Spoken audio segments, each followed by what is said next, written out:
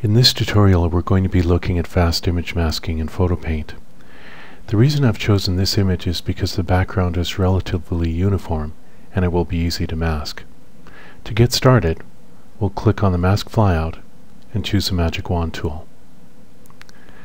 In the Magic Wand property bar, I want to make sure that I'm in the additive mode because I'm going to be adding to the mask as I go around the image. In the tolerance setting, it's normally set as 32, but I'm going to dial that down to 5. The reason being is that the background is similar to some parts of the hair on the right side of the head, and I don't want to select inside the image. The last thing I want to make sure of is that the anti-aliasing button is turned on, and this ensures a smooth transition between the foreground object and the edge of the mask. So let's get started. So when I click on the right side of the mask, you see this red overlay. Where you see it being clear is where the image has been masked. The red part here indicates where it hasn't been masked. And as we go around the image, we select more and more of the background. And at this point we're done.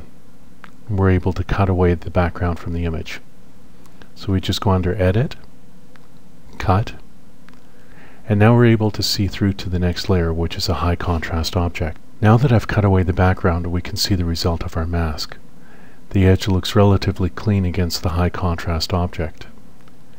And it looks like we're finished, but I want to do one more acid test.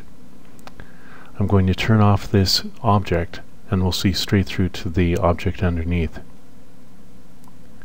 So far so good. When you look at the top, it looks like we have a relatively clean mask, but when you come down to the right, it's obvious that something isn't quite right. We have a bit of a white fringe, and this is the result of using a low tolerance. Fortunately, this is easy to fix. Making sure that the top object is selected, I go under Object, Matting, Defringe, and let's type in a value of 7 and click on OK. As you can see, the fringe has been removed and the mask is complete, and you're done.